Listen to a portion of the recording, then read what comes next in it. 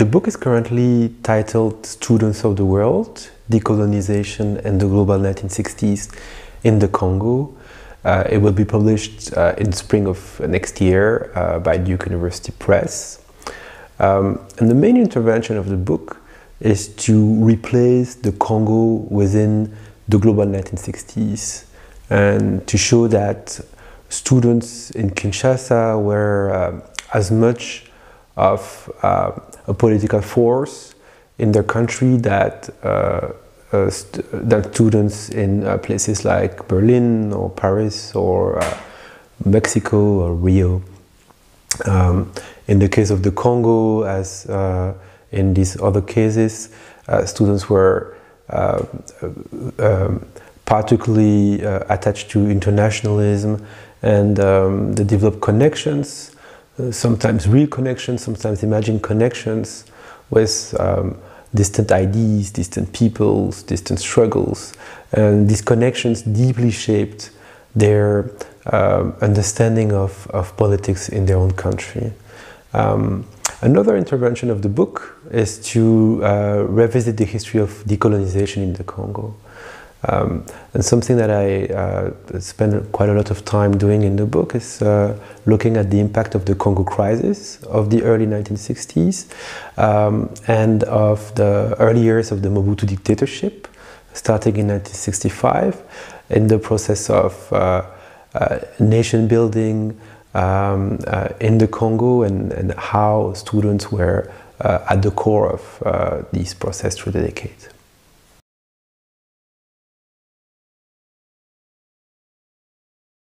Yes, so Lumumba indeed had major impact, influence on students through the 1960s.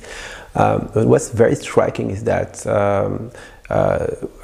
it was not the case before his assassination. So his assassination was the major pivot that changed the orientation of student politics.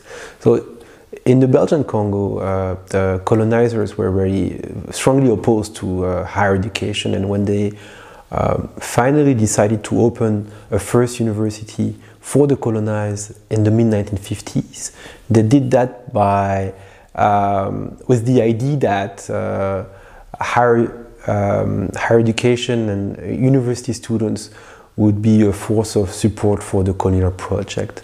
And actually, the first few cohorts of students, Congolese students, were indeed rather conservative. And many of them were critical of radical anti-colonial politicians like Lumumba.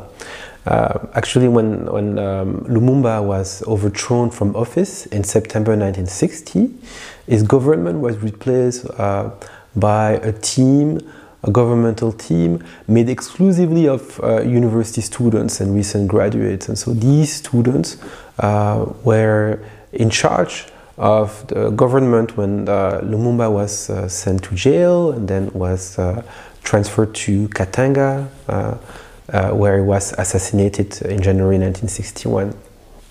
And then that event actually, it's in itself transformed student politics. Especially younger students, the new generation of students.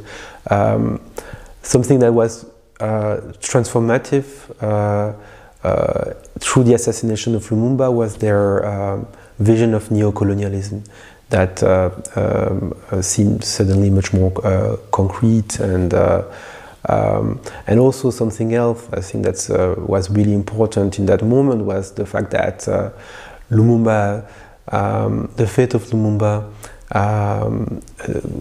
created this global reaction, global emotional reaction.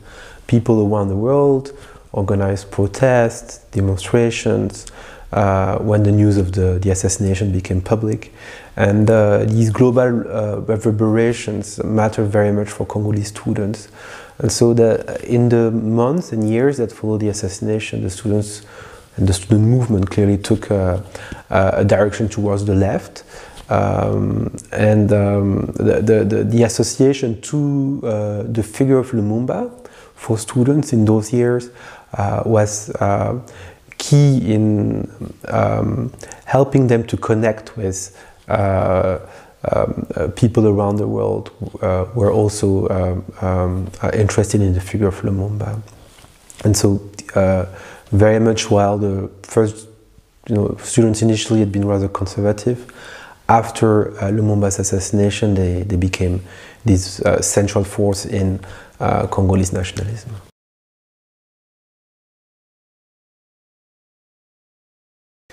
Well, so the Catholic Church was very much the dominant force in education during the colonial period in the Congo, and that actually remained very much the case after independence. So the crisis of decolonization in the early 60s meant that state capabilities were very much diminished in the early 60s.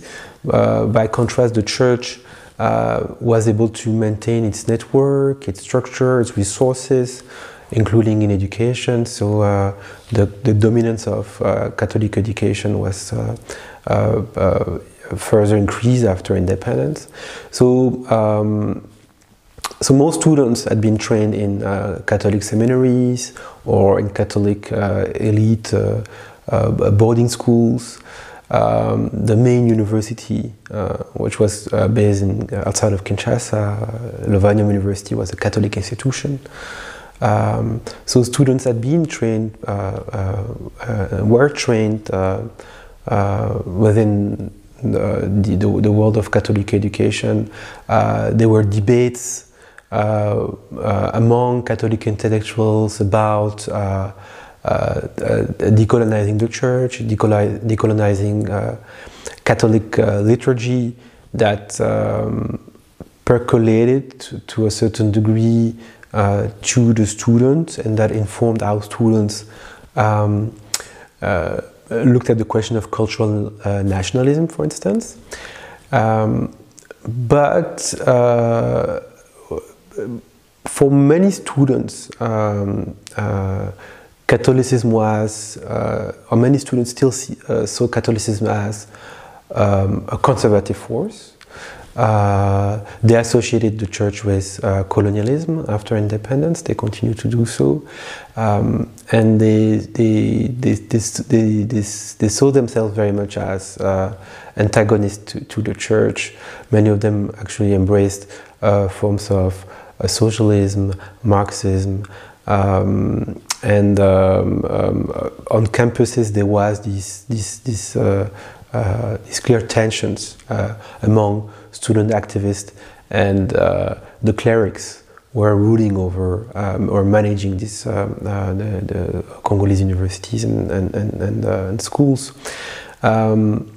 What's interesting, however, is to see that the same generation, so people who were student activists in the 1960s, later on, many of them returned to the church, particularly at the end of the 1980s and early 1990s.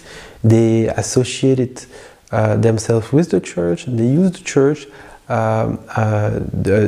during the struggle for democratization, to try to end the Mobutu dictatorship in the early 1990s. So you have this contrast between the 60s as a period of tension between student activists and the church, and the same people 20, 30 years later will try to work with the church as part of the political struggle. And so that kind of transition, contrast, is one of the questions that I'm actually looking at now in my new research project.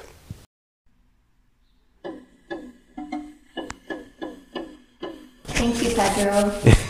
It was a pleasure having you at Zara. Thank you very much.